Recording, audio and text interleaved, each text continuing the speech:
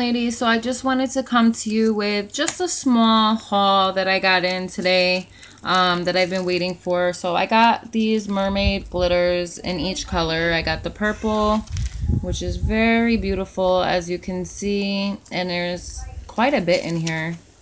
You can see it's full. The pink one, very pretty, very full. The white, also very pretty. That's why I got one in each color, because they're all so pretty in their own right. The yellow is just amazing. I love how sparkly that is. And these are mermaid glitters. And of course the blue, that is my favorite color. I love that. Now I was thinking about actually maybe, you know, putting a couple of these in the bundles that I sell. So if you ladies are interested in getting a bundle, you may receive one of these as a gift. So if you are interested in that, you know, you can let me know in my email down below.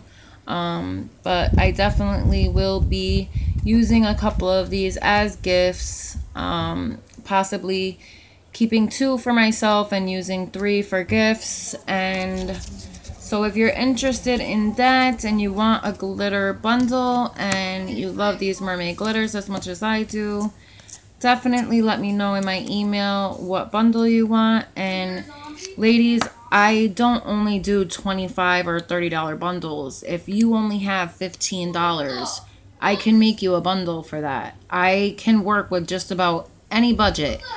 I've had several ladies buy from me that only had $10, $15, and that's shipped too. And I can work with that. That's fine. You let me know what your budget is, and I will let you know what I can do for you. I can absolutely do and work with any budget. Now, it may not be as big as a $25 bundle, but you will be getting several items from me. So with that being said, I just want to finish up here with my last haul, and that is my new gel brush from Bone. They make very, very good quality brushes. I needed a good gel brush, so I figured why not go ahead and order from them, because I have acrylic brushes from them as well. And their quality is amazing. It really, really is. So let me take it out of the sleeve here and just show you up close and personal what this looks like. So it's very pretty. Very pretty. And you could even turn this into an aquarium brush if you really wanted to, because I'm sure this piece right here comes off. Yep. See? Look at that. So you can pretty much turn anything into an aquarium brush or an aquarium spoon or whatever you want to do, you know? So, yep, that is my gel brush. And that's from the seller BOAN.